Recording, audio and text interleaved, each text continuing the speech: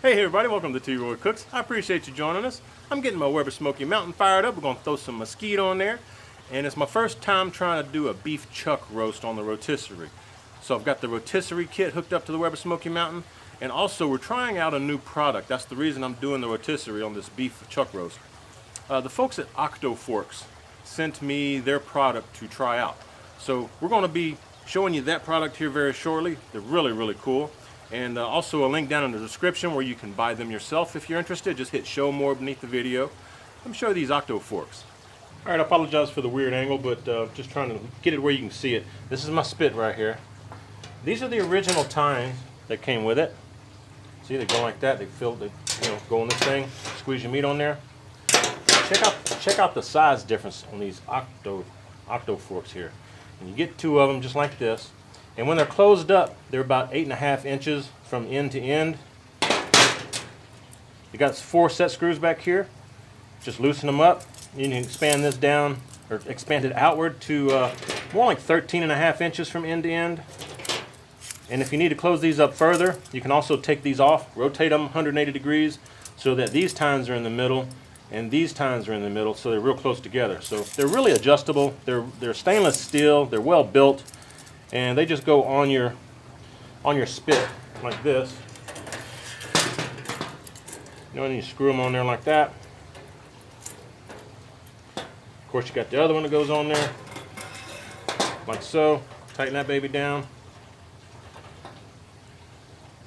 and you're good to go. And that is a major difference. That's a huge difference in these little bitty. These make, it's like 4 times these things right here, man. That's awesome. Can't wait to check these out. And they're great if you're doing a longer piece, like some ribs or something. These come in handy because, again, you can expand them out like that. Just like that. There you go, folks. You see that? Isn't that amazing? Very interesting. I'm going to do some cooks on these in the future. And I appreciate the guys at OctoForks for sending them to me. Let me try them out. Let's get that beef roast on here. Let's see how it looks. Alright folks, I got about a 3 1/4 pound beef chuck roast. And check out this fantastic board. This was made by one of my friends, Alex. He owns the Pork Belly Woodworks. It's just outside of Dallas area, but beautiful board, isn't it? Yeah, check that out. Got a little Worcestershire sauce we're going to throw in here just to help keep the seasonings on this thing.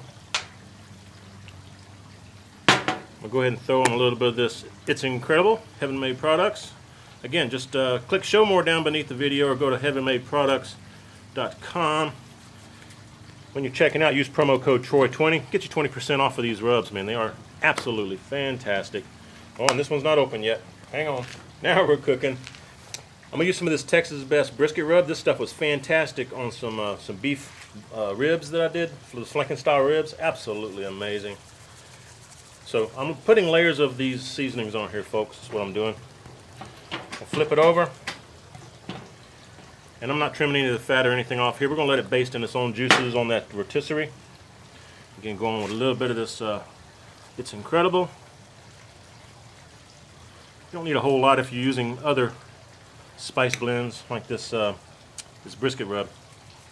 Just going lightly with both of them, but make sure you coat it all. You know, get the sides and everything else. So I'm going to do that. We'll meet you at the Weber Smokey Mountain here shortly.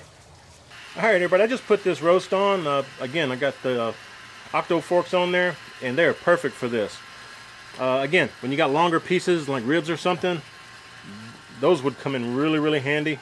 We're going to check out and see how well they do with this roast. I do have water in a water pan. I got mesquite wood going on there for my smoke.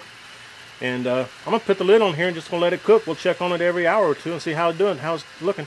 Alright, it's been 2 hours. As you can see, we've been holding right at 300 this entire cook, the whole 2 hours. Let's check on it. Woo, doggy, doesn't that look good? My word. That really, really looks great, y'all. Alright, let's see if we can stop it over here. And this rotisserie kit I got from Cajun Bandit, just in case you're wondering, I'll put the link down below in the description box. Just hit show more. Still feels pretty tough. And I got my Thermometer here. This is reading 162. Check another little spot here.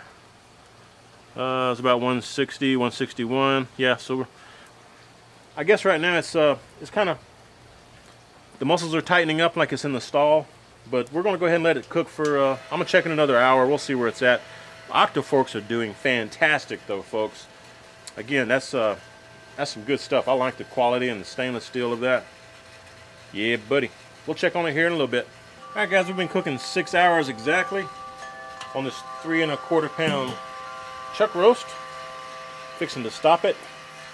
Let's see what kind of temperature readings we get here. It could still go a little bit more, but let's see where we're at here. We're at 176 right there.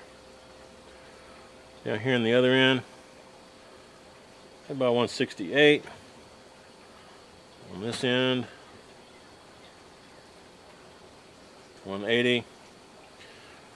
Well, folks, I'm gonna go ahead and pull it, and just so you know, after about 3.5 4 hours, I started spritzing it with some apple juice and some pickle juice, dill pickle juice. That's why you got a nice bark on it. And I'm gonna go ahead and pull it because we're getting hungry, and I've made some homemade gravy and some rice, and we're going to have us a little meal here shortly. I'm gonna let it rest for about half hour. We'll show you plating it up. All right, gang, that's what we got right here. And again, I didn't let it cook all the way till it got super tender, so it's not really, you can't pull it apart right now. But I am going to slice it. Let's see if we can slice some of this up here, just see what it looks like. It is pretty tender, as you can tell, but man, if I had more time, I'd have let it go a little bit longer. But oh my gosh, I'm just cutting across the grain. That way it's as tender as you can get it without it being pulled apart. Y'all check this out, man. Holy moly. Nice smoke ring.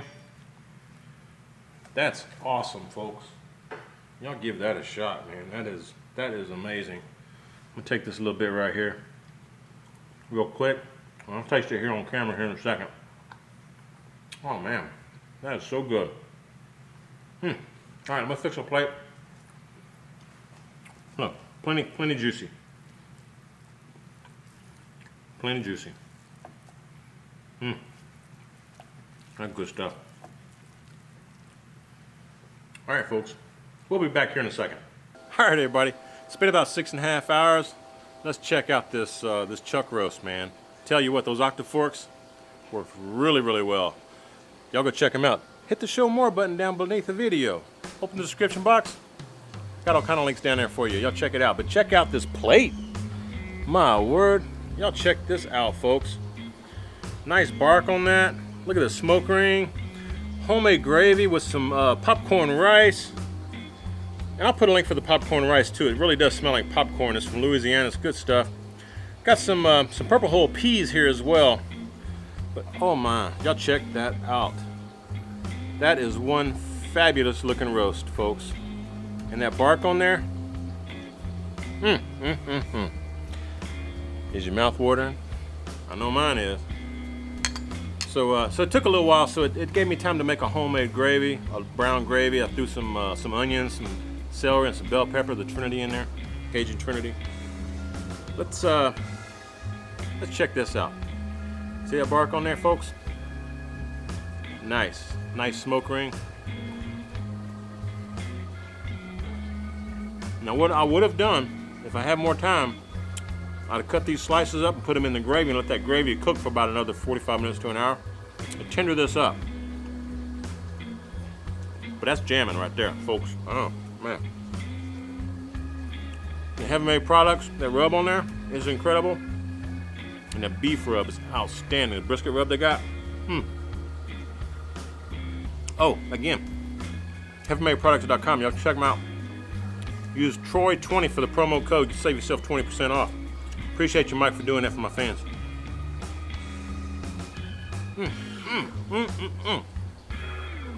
You can't beat homemade gravy, man. Purple whole peas. Oh yeah. That's some good old southern cooking right there, folks. Wish you could join me. This is fantastic. And again, I appreciate the folks at OctoForks for sending those OctoForks to me and let me try them out on my rotisserie. They work fabulously. Can't wait to do some more cooks on them with some ribs or brisket or something like that. So y'all stay tuned for that. Thank y'all for joining me. If y'all like this kind of stuff, y'all give me some thumbs up. And hope you tell all your friends about it. And when you do, just click that share button. Tell everybody you know that T-Roy cooks responsibly. Cheers, everybody.